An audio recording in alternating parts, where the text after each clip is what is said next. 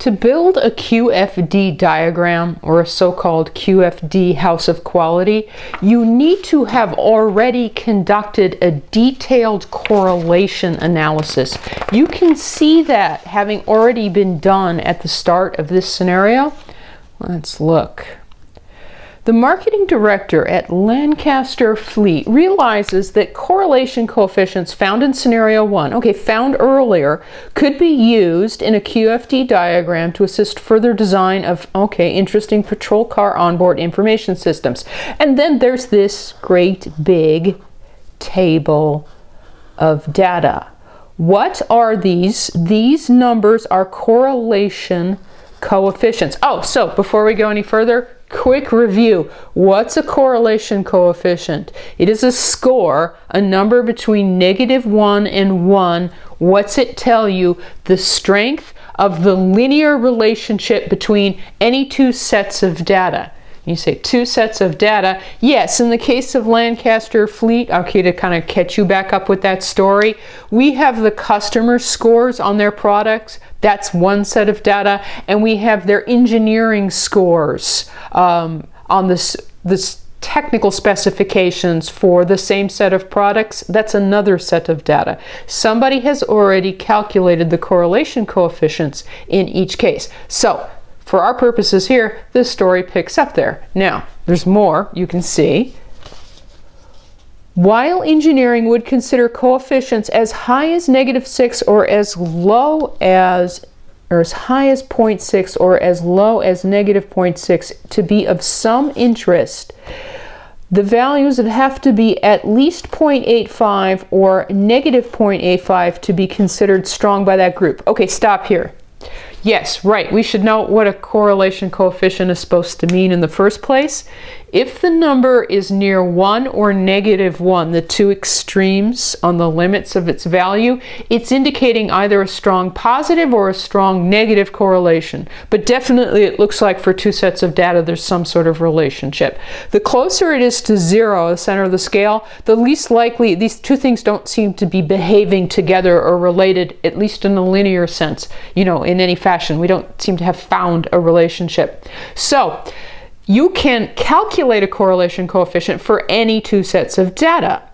Now, what engineering is saying, and this is important to build our QFD diagram, a QFD diagram is basically a visual simplification of a more detailed correlation study, and they're indicating to us their comfort level for how we should simplify the data we've already been given. Because, let me get some kind of highlighting color here. They said that they felt, for instance, I'm looking at this, strong, at least 0.85 or -0.85. I'm looking at their data and I'm curious where, there's one, you see 0.998 right here. What is that? It's the correlation between helpfulness and the count on the click-throughs. That's what they would consider a very strong correlation. Likewise, right here, here's a very strong negative correlation. Since it's a little different, I'll put two boxes around it. What is it? It's the relationship between helpfulness and autofill activity. So apparently the more autofill activity, the less helpful the system is perceived, because the negative value tells us they work in opposite directions. Another one that qualifies as strong is over here because it's above 0.85. Between helpfulness and use of color. Let's see, do I have everybody that's a strong? No, I don't. Look, I'm looking for ones that are above 0.85 or below -0.85, and here's another one. Visibility and size of the screen. That sort of makes sense, right? The higher score you get for visibility, generally the larger the screen is on your system. All right, makes sense, strong, positive. Now, that's what they said was strong. They're indicating that there's an intermediate level, some interest, and that is between 0.6. It's like you didn't qualify for the 0.85 or above, but you are coming in above 0.6, or likewise coming in below -0.6. Who here fits that description? On the negative side, I see 0.66. That's more extreme than just 0.6. Of course, it's negative. I'll put like $2 around it, meaning they work in opposite directions. Here is some correlation, positive correlation of interest. Didn't quite hit 0.85. Here, it looks like we're below a negative 0.6 right here. It's negative. So I'll keep with my style, put 2 boxes around it. Does anybody else qualify as being of some interest? Oh, yes, right here. Bulkiness and the size of the desk area comes in above 0.6. Okay, now, we were just highlighting what they said of all of this detail was probably of some interest. They're also telling us something interesting. In addition, not all technical specifications are independent of one another, such as the size of the screen and the size of the desktop area. Now, these are the technical specifications across the top. These are how the engineers talk about the system, and what they're saying is that some of these relate to each other, particularly these two, right? And this would make sense. And if you read in the book the more detailed version of this, they actually give you a little bit more of a description. The larger the desktop area, the smaller the size of the screen has to be. Essentially, this is a computer system that's got to fit into the dashboard of a vehicle. So the larger you make one thing, the smaller you have to make something else. Okay, all right, this is just facts right now. We're just staging facts. What else? Earlier focus groups didn't reveal any preference for visibility, speed, helpfulness, or bulkiness. This is the customer's value features right here. And they're saying the customers didn't really have any strong preferences among them. All right, given this information, create a finished QFD House of Quality model for the patrol car onboard information system. So that's actually the task. The only thing we were doing so far was just reviewing the information. If you've got the note frame, the so-called House of Quality has been started for you. It's called a House of Quality because, yes, that's kind of pretty much exactly how it's shaped. This is the second page of the note frame. And this is a standard format. First off, remember I said all QFD analysis begins with somebody has already done a detailed correlation study, so that you'd have this table of numbers that calculate the strength of the linear relationship. I'm just rehearsing correlation coefficient between each of the customer value features and each of the technical specifications. Standard format in the House of Quality, the rows are the customer value features, and you can see here, just to save us some time, they've already been pre-printed. It's the same thing as on the page before. Visibility, speed, helpfulness, and bulkiness, meaning the columns in the house are going to be the technical specifications. That hasn't been pre-printed, so yes, we do have to fill that in. All right, filling it in. What did they say? Let's see. I'm going to turn this for a moment so I can write fairly neatly. Size of screen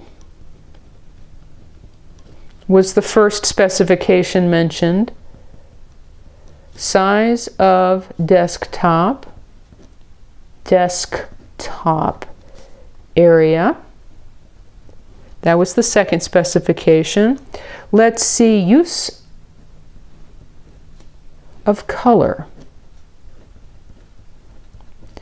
That was the third. Click-throughs, count of click-throughs in the software. That was another technical specification. And autofill activity. Remember, what they were doing is rating a variety of computer systems for how they rated according to these technical specifications. Now, the only thing we did was we just added the labels. You might be looking at this and saying, wait a minute, this is that same set of labels as, well, this is where we started, right? Right here. The answer is yes. So you're thinking, oh, well then, what are we going to do? We're going to copy these numbers right into here. This is the same table. And the answer is no. not exactly. Actually, better than that. We don't have to copy everything from the original correlation study. We only have to copy what engineering indicated they thought was significant. Oh, but we're not even going to copy numbers, and that's nice. We just want a signaling system, strong positive correlation, some negative correlation. So we have to first appoint a code. Okay, so I'm going to do that. I'm going to create a code. I'm going to say, all right, and this is, pretty typical. A big solid dot. Let's let that be strong positive correlation. What's that mean? Look back on the page before. That means that you were at least 0.85 or below negative 0.85 versus an empty dot, some positive correlation, which means you at least hit 0.6 or negative 0.6, but you didn't make the 0.85 or negative 0.85. Okay, now wait. I need a symbol for, how's this? Don't want it to mistake it for the other one. An X with a box around it. Strong negative correlation. When one is large, the other one tends to be small, and vice versa. And then how about just a plain X, doesn't have the frame around it for, again, not strong, but some negative correlation. Okay, now I have my legend, my symbols. What am I supposed to do with that? I'm just going to translate this. Because, for instance, we were remarking that the correlation between visibility, this top row, and the size of the screen, I'm reading it from the original data, it's 0.986. That is definitely what we would call strong, so I just put my symbol for that. And then likewise, helpfulness down here and use of color. Okay, that's this column right here. The original correlation is 0.884. That qualifies also as strong positive, so I put a dot. Then let's see, right next door to it, helpfulness and the count on the click-throughs. Wow, 0.998. It doesn't get much stronger positive than that. Versus helpfulness and autofill activity was negative 0.967. That is strong, but it's negative correlation. I put that symbol. Okay, now what I'm doing as I'm making these symbols is I'm going back here. We did this one, this one, this one, and this one. We did basically the strong ones. Then what about the, of some interest but not strong? Okay, bulkiness and the size of the desk area. Bulkiness is here, size of the desk area. An empty circle, there was some positive correlation. Versus visibility and use of color, there was some negative correlation. And speed and the count of click-throughs, there was some negative correlation. And speed and autofill activity, there was some positive correlation. There we go.